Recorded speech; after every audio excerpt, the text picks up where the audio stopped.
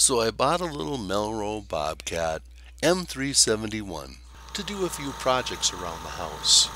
My intentions really were to squirt a little paint on it, fix it up, use it, and then resell it again.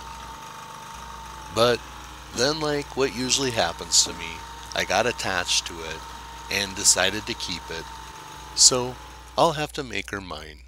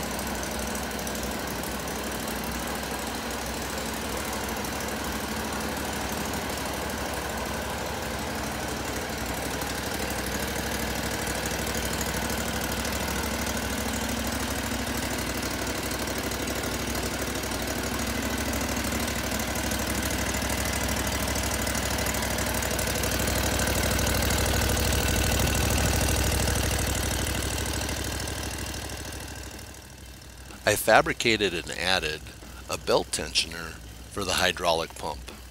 This will make it easier to change the belt and obviously keep it adjusted.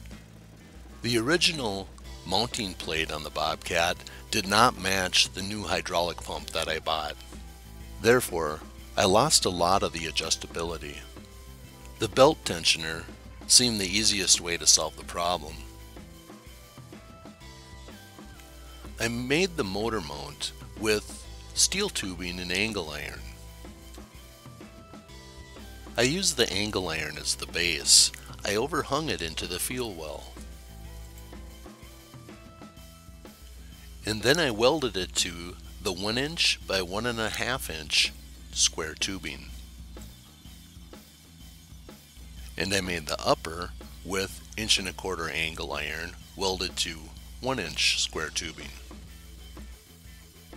I had to extend the length of the chassis by 3 inches to accommodate the V-twin. I used 3" square tubing. I capped the ends off both for looks, and also, if I choose to in the future, I can drill a hole in them and fill them with sand to get more of a counterbalance. I found a scrap piece of auto exhaust with the right sized flange on it and bends.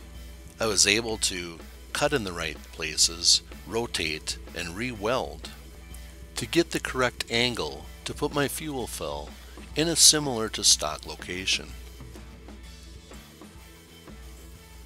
I built a spare parts and tool compartment into the battery box. I bolted the muffler to the frame, so I had to use some flex tube between that and the motor. The Predator had a nice little control box mounted to it. I mounted it to the roll cage and it fit nicely. I was able to squeeze in a few more switches, one for my strobe light, one for my lights, and then I made a real Quik-tach. As you know, when backing up a skid loader, it's hard to see what's behind you. So I wired in a backup camera into the strobe light switch.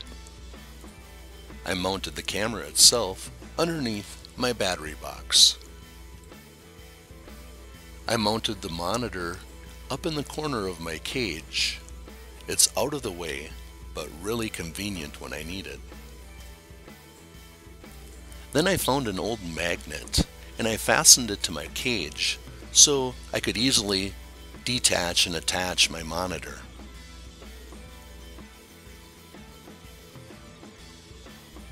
You've probably all experienced the inconvenience of getting in and out of the cab to attach and detach your bucket.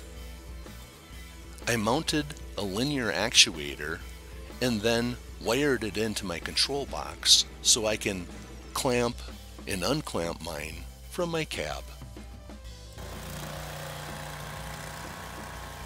And there we have Brutus Bobcat. The increased horsepower, torque, and convenient features make this a pleasure to operate.